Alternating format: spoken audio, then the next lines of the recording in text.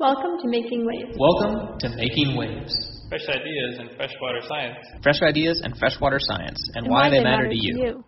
Making Waves. Making Waves is brought to you. Making Waves is brought to you with support from the Society for Freshwater Science. I'm your podcast co-host, Dr. Erin Larson. For this episode, Dr. Eric Moody and I teamed up to interview Dr. Erin Eggleston, who is a professor at Middlebury College, and Dr. Becca Barnes, who is a professor at Colorado College. Both Erin and Becca think deeply about mentoring and take action to improve mentoring in scientific fields. They will be sharing some of their thoughts and advice with us today. To start with, Erin talks about office hours as a potential mentoring space. Time to interact with students, and it's time that's set aside but often feels off-putting for students to come at that period of time, and so there's a little bit of a barrier initially to getting students feeling comfortable coming to office hours. So that's an interesting barrier in trying to sort of normalize that time is set up for students and is meant to help them with class material or study habits or, advising questions. All of those things are territory that can be covered in office hours. And so I have outlined office hours every week and then by appointment meetings as well. And so some of that is creating a culture around what office hours can be, and so I try to emphasize that starting out in classes and then, throughout a term, making it an open space for students to come in and ask a wide range of classes. And I find that often what will bring a student into office hours is a question about content in a class, and then it's a great time. If they're there, I can touch base about, how other things are going, what's coming up, what's their next set of classes looking like for registration, or they're thinking about studying abroad or research, or, it sort of opens up opportunities for other conversations to happen. But there is sort of an activation energy, a barrier to getting people to come and use that time or feel comfortable coming and meeting. Yeah, so related to that, one thing that I think it was you that I learned about is just the simple idea of having a doodle poll where you can have students fill out the poll and make sure that they actually can make it to your office hours. Yeah, for sure. So if I, set up office hours at times that work best for me, that's great for my schedule, but it means that in the past when I've just implemented office hours at a specific time, students don't often have the same time, and so I end up making 6 other appointments a week for when office hours can happen. So I try to doodle poll or somehow get a sense of time availability of students who are enrolled in the class and try to match as best as possible. Of course, in the intro class I have right now, 40 students, there's never going to be a perfect 3 hours a week that work for office hours, but I can try to optimize for timing that fits into different schedules and then, still utilize the by appointment times as needed. Office hours are one strategy for providing mentorship to students. Next, Becca describes mentor mapping, a strategy she uses and teaches in workshops to help students and others identify gaps in their current mentorships. Well, I think that in terms of one-on-one mentoring, it's really just about sort of recognizing that the people who are seeking it from you just want the same thing that your friends want from you in terms of respect and, advice and being honest. And I would say that in terms of sort of more formal mentoring strategies, we being folks that I've worked with to develop the undergraduate mentoring program that I'm part of and our Science Women's Network, we've developed what we call mentor mapping, which is a really great way to think about our mentoring in a very deliberate and sort of it takes a village way. And I've done this with undergrads. I teach in an isotope class in the summer, so I'm doing it there with postdocs and faculty members, right? So I think that it doesn't really matter how old you are or where you are in the sort of scientific evolution, but it can be really helpful because it just acknowledges that we all need various types of support, and that support is not just intellectual support, right? And if we're being honest, we often seek emotional support from people in our workplaces, and that can be okay, but it's also not something that everyone is comfortable giving. And I think that if we can, and that those being sort of intellectual and emotional being often things that can be really different, but you can also get it from one person. And so I think that the mentor map essentially gives us all of these different categories of mentoring that we all need. So who is someone who advocates for you? Who is someone who you can make sure they hold you accountable for what really matters? So for a lot of my friends, that's their kids, right? We don't often think of our kids as mentors, right? But if someone's holding you accountable, right, by making sure that you don't work all the time, that is mentorship, right? And so really expanding the idea of what mentorship is. It's not just your PhD advisor giving you like red comments on your latest draft or being like, seriously, like why weren't you in lab until 10 p.m. last night or whatever ridiculous thing they've said to you. It's really about thinking about how to support the whole person. And so what I like about it is that one, generally people come away from this activity feeling more supported than they did coming in because they recognize that they actually have a lot of support. It also gives us a way to move forward and think about, okay, what do I need? So a lot of times people need an advocate or don't know if they have one, but you can't just go up to someone and be like, will you be my advocate, right? That doesn't work. So we brainstorm strategies for finding these people, and usually that knowledge is within the room. Like I'm not the one who's providing it, which also then sort of reinforces the idea that you can gain mentorship from your peers. What we do is I generally start with actually this picture, and it's I have no idea where my friend got it, but it's these two kids, and one of them is pushing the other one out what looks like a cat door or a dog door to a house. And so it's a hilarious picture, and I have a question under it. Is this support? Right? And so it's a funny picture, so people usually laugh, and then we talk about, well, what is support? Right? So depending on your perspective, that is an older or younger sibling who's like, get out of the house, I don't want you. Or the little one's like, I really want to go outside, and the bigger sibling is helping them get outside.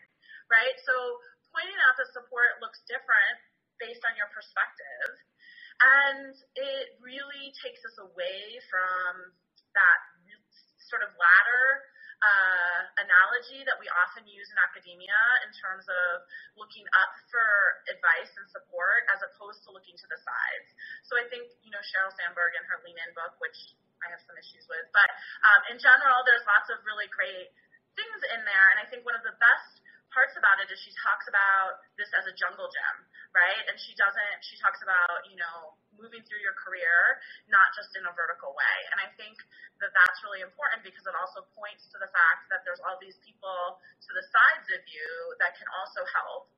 And I always think about my students as also being my mentors, right? They remind me of what I'm good at, which a lot of us as hypercritical humans need to be reminded that we're good at things, and they also hold me accountable.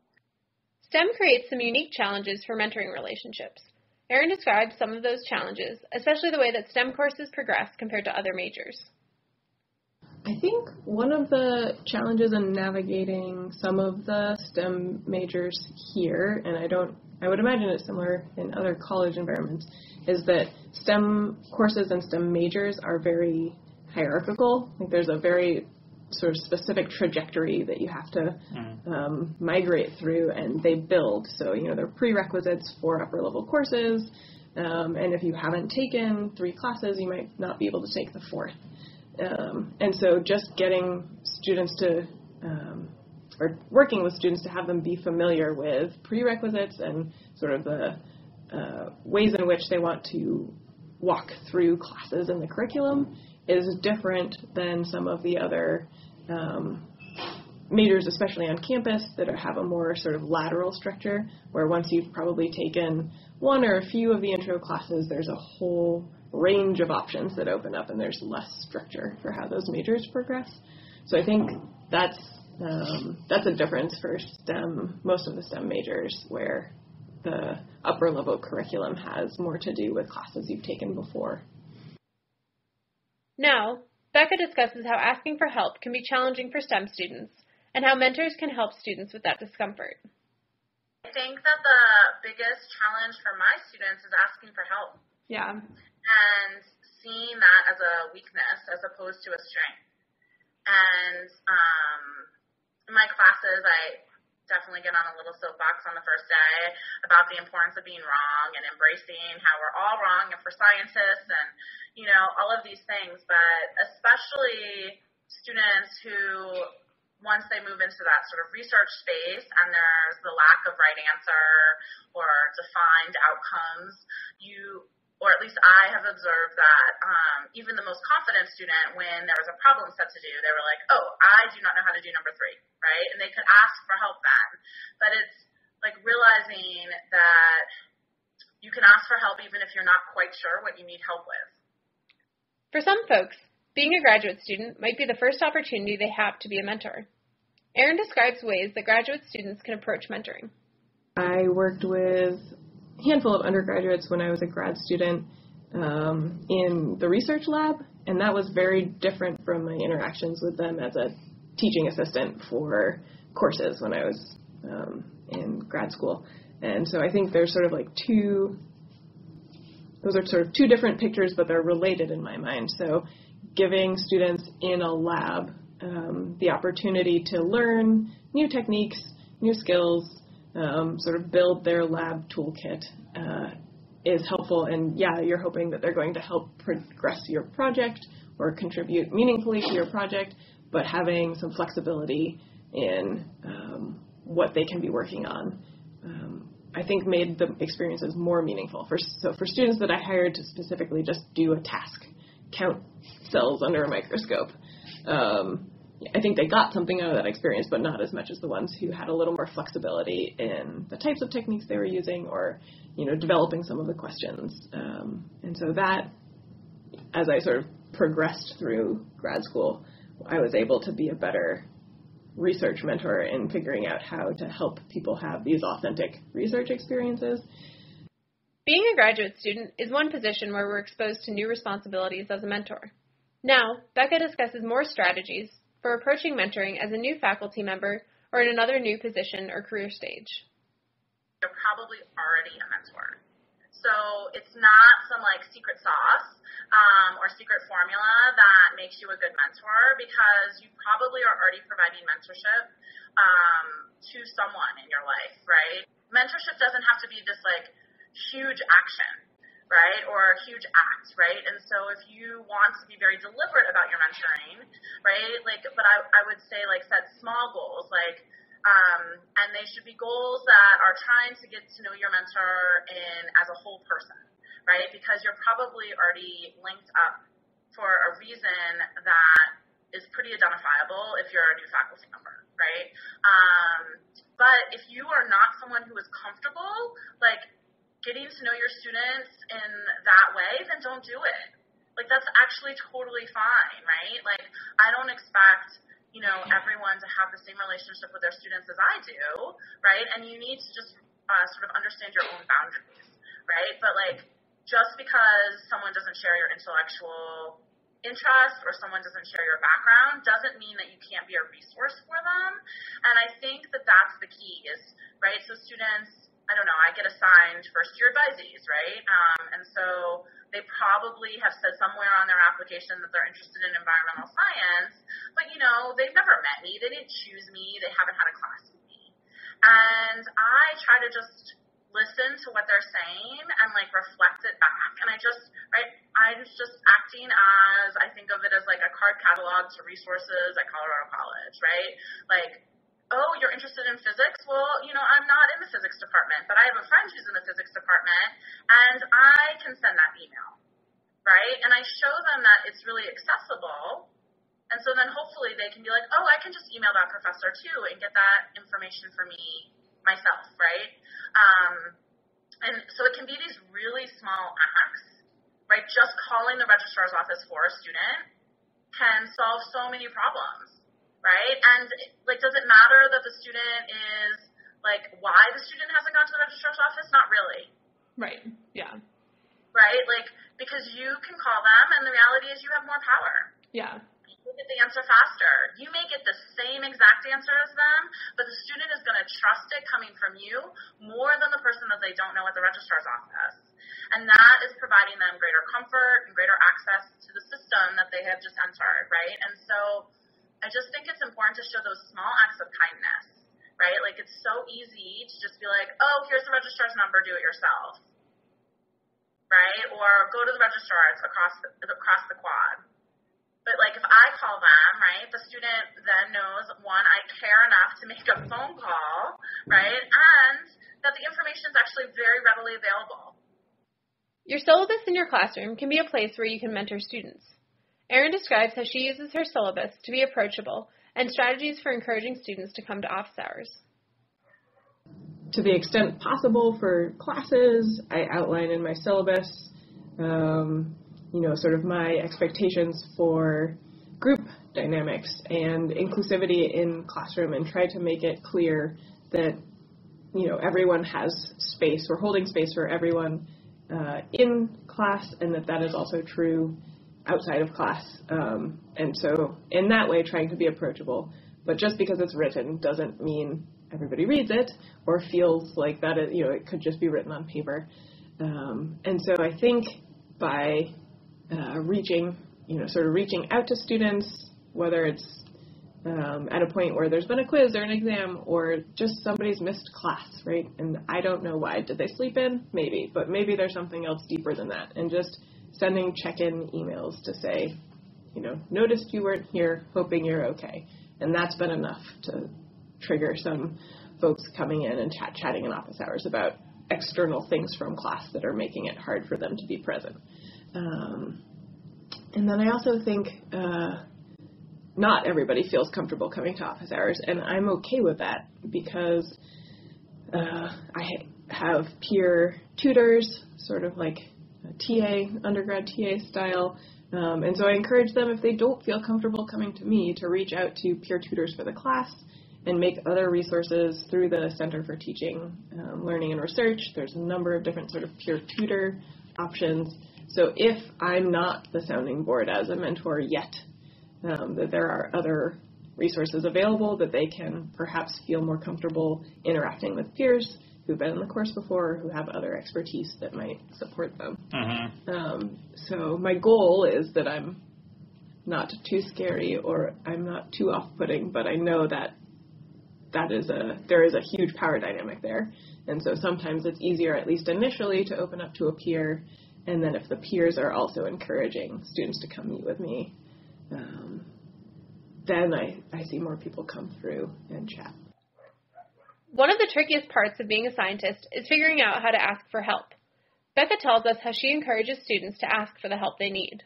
Right, so I think that the lack of, it's like they don't know what to Google, sort of, and not that I'm Google, but they don't know, right, they're so paralyzed by not knowing the next step that they don't even know how to ask for help not knowing that next step. And that's whether that's graduate applications, whether that's applying for REUs, whether that's doing research, right? All of these things, right? It's similar.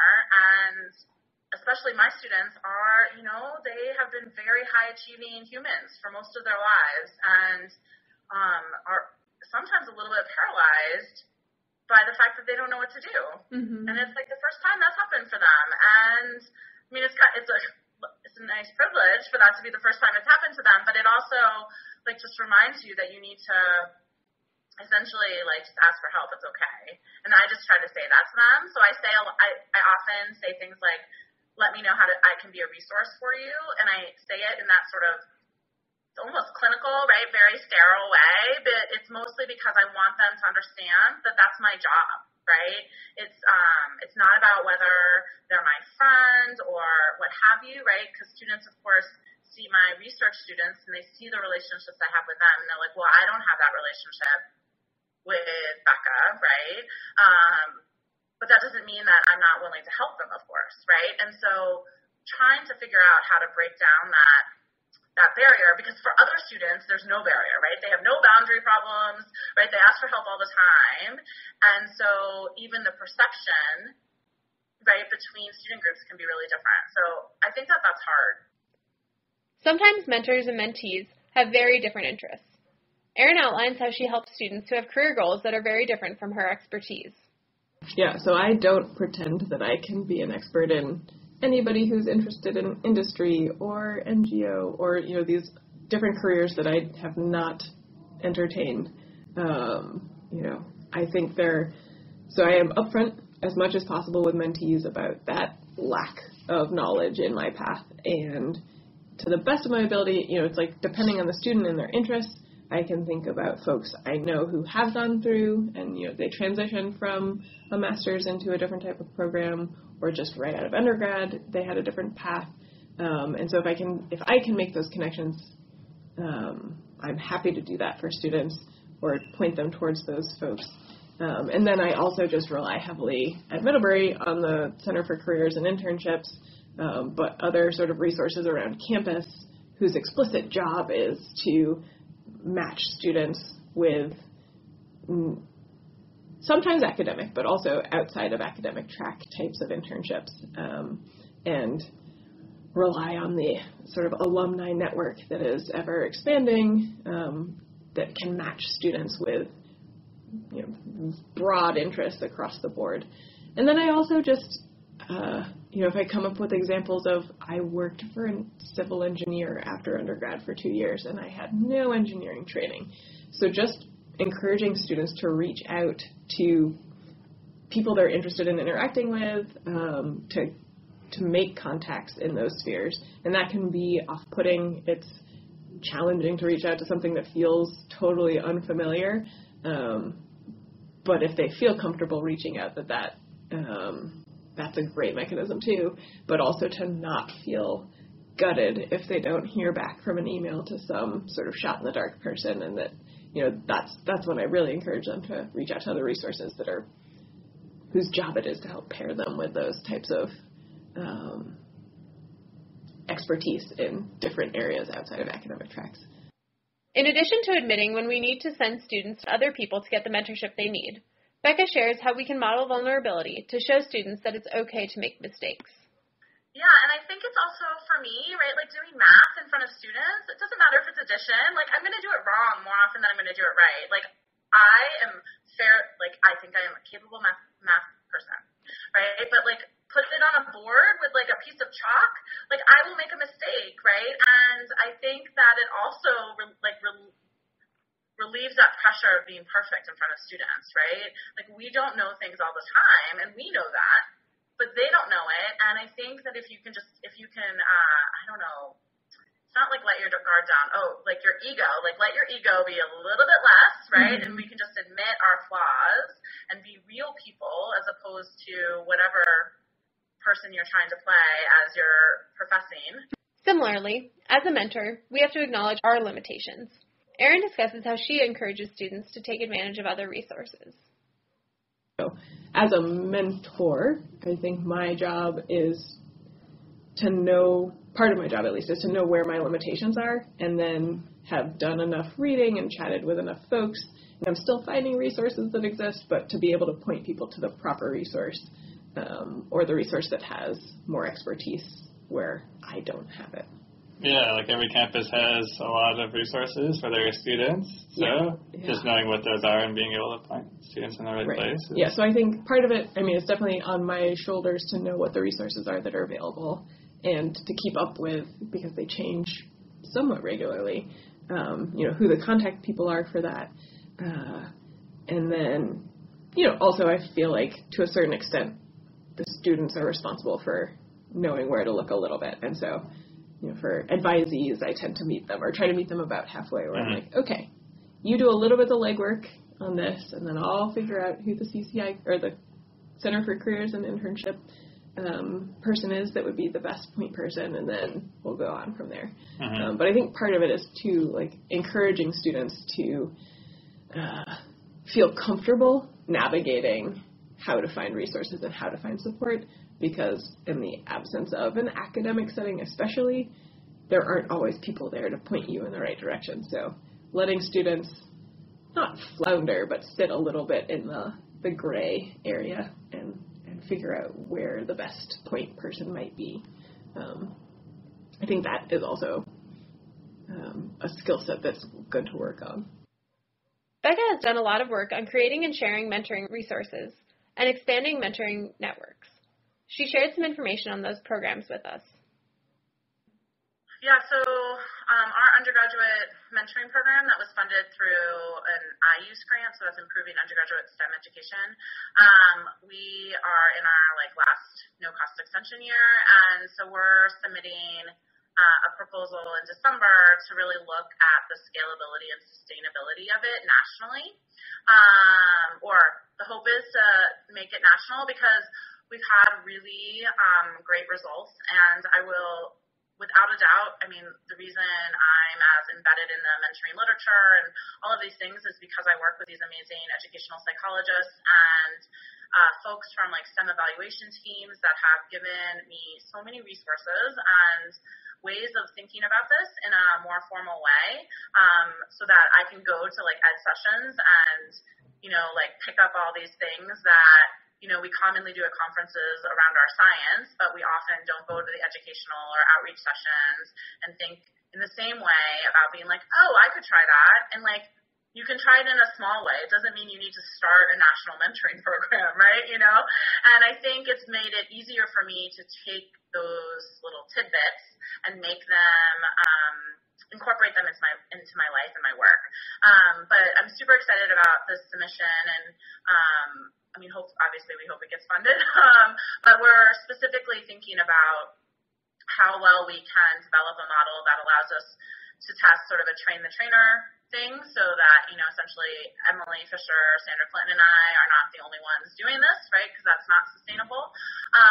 And then also thinking about the success or lack of success of including men as mentors. So we've done everything around same gender mentoring, and the results have been overwhelmingly positive, right? Students in our program are 7 times more likely to stay in the geosciences than folks who are not in our program, because we've been following cohorts of students through time.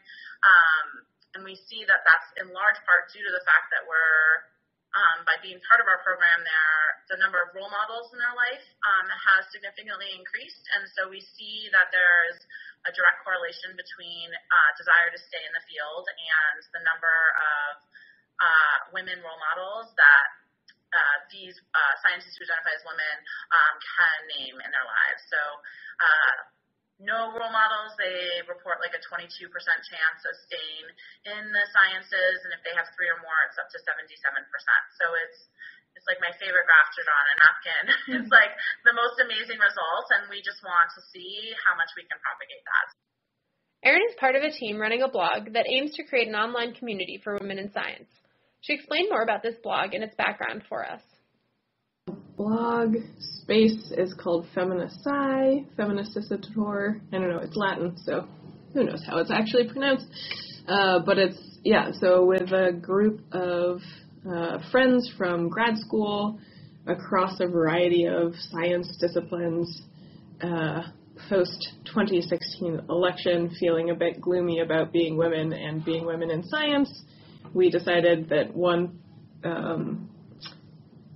thing we could work on collectively together was building an online community, an online space to support women in science by sharing our experiences, by interviewing other folks and hearing about their experiences, and sort of just using writing to sort of work through some of the challenges that we were processing. And so there have been a wide range of types of topics we've written about.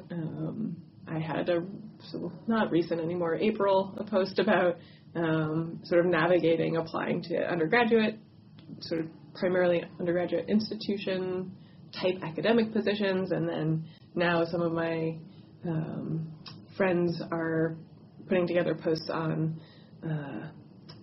industry jobs and transition from academic institutions to an industry position and sort of how to navigate that, or some strategies for navigating that space.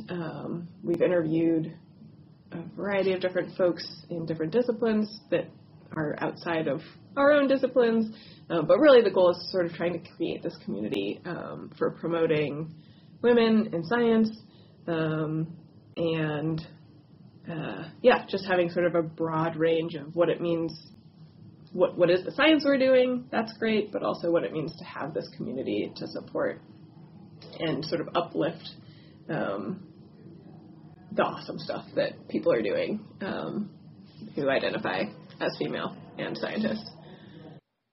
Thank you for listening to this special Making Waves episode on STEM mentoring. We'll share links to helpful resources on the Society for Freshwater Science webpage. If there are other topics you want us to cover, feel free to get in touch with us. You've been listening to the Making Waves podcast. For more info, please visit us online at the Society for Freshwater Science webpage. Tune in next time for another fresh idea in freshwater science.